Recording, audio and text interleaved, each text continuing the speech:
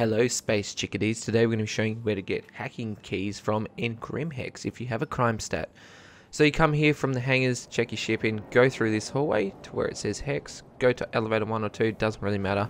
Hold in a thought, click call elevator. Once you've called that elevator and it's come up, you hop into that elevator, click main concourse. I just spam the crap out of it.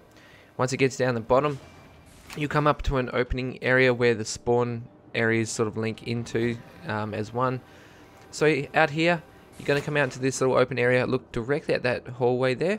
Don't go right, you don't want to go right. So go left, and that far left door where the stairs are, you want to head through that through that doorway.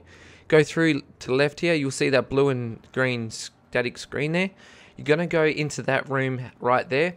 Once you're into that room, you'll see that little arcade machine there. Now you see that little sort of setup in front of us where they have the keys. Now there isn't a machine for this, you just have to go here and do it. Now the one you want is a ripper, but they might not always have a ripper, or there might just be one of them, which is fine. You can get a tiger's claw or a reauthorizer, a few different keys, but the ripper is the best key and probably has one of the fewer ones that has a less rate of erroring out. But it is a good hacking tool. If you can't get that, get a reauthorizer. Like I said, get a few of them just in case, because you might need them in the long run to hack your stat. So that's how you do it, guys. If you need any more tutorials, anything you need at all, go to our Discord server down in the description and the comments.